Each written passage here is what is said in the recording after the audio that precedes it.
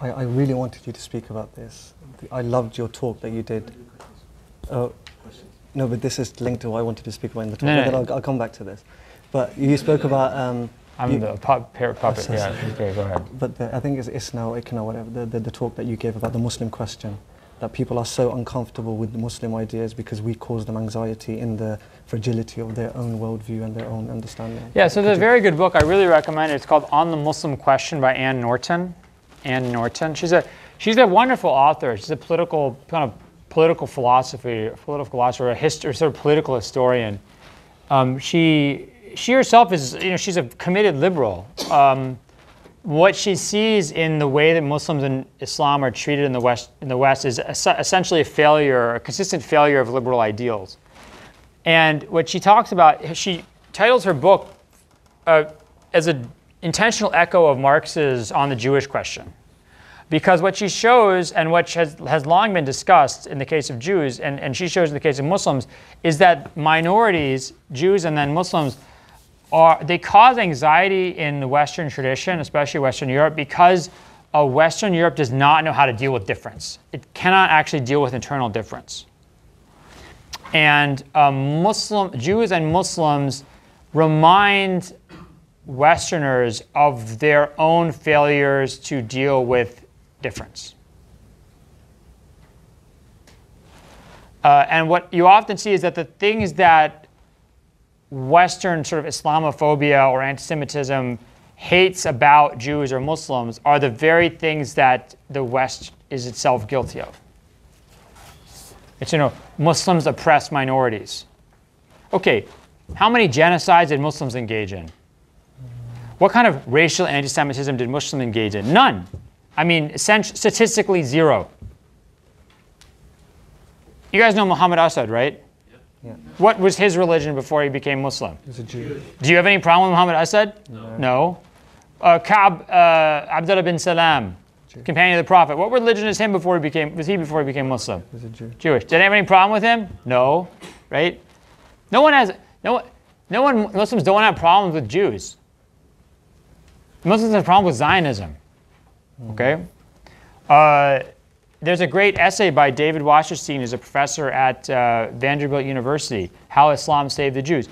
Medieval Judaism flourished and survived under Muslim rule.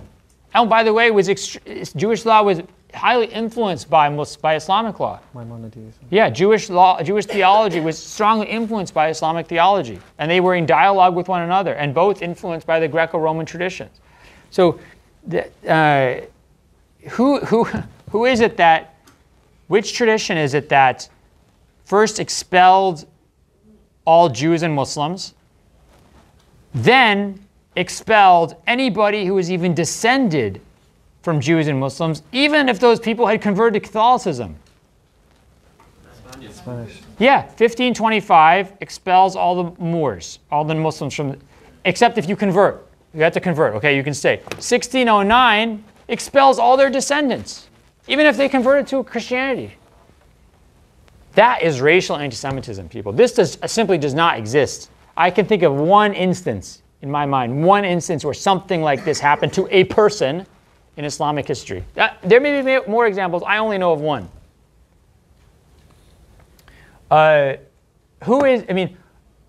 Within, not just in the 20th century has there been genocide of minorities in Europe, in Western Europe. But within my lifetime, there is genocide of the other within Europe. Bosnian Muslims, to which Western Europe had exactly jack squat response. I mean, this is what, again, I don't mean to wave the American flag here, but who went in and saved Bosnian Muslims? Right? I mean, think about that. The people who sit around and talk about never again, it happened right in front of their faces. So who is it who, Muslims, they don't allow freedom of speech. They don't allow freedom of speech. They got problems with it. They just don't get it. Je suis Charlie. Let's all walk around with pens to show we believe in freedom of speech. Who do they defend?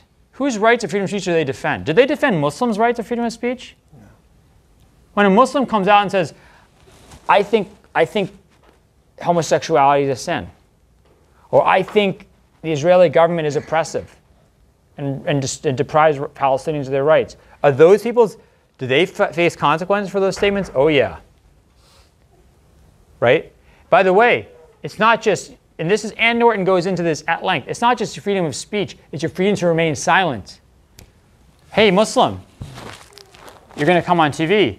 I want you to condemn, you got to condemn, right? You got to condemn a bunch of stuff. First, I want you to condemn ISIS. Then I want you to condemn Hamas. Then I want you, here's a list of things I want you to condemn. Do we ask, do regular Europeans or white people in the United States have to condemn things? No. By the way, your freedom of speech is also your freedom not to speak. So the people whose alleged freedom of speech is under attack and needs to be defended are the powerful majority, and the people whose we don't talk about as having freedom of speech and who we happily deprive of or restrict in their speech rights are the embattled, besieged minorities, poor, underserved, underrepresented Muslim minorities in European countries or in the United States. So that is like the, you can see whose rights are being protected. When do we have the march about with pens? Do we talk about when Muslims are not allowed to speak? We do with this when it's white people who are not allowed to speak, or when white people are threatened in their rights to speak. So this is these are the points that Ann Norton makes. I really recommend reading this book. It's excellent. It's very readable. It's maybe, you know, getting on 10 years old now, but it's a superb book on the Muslim question.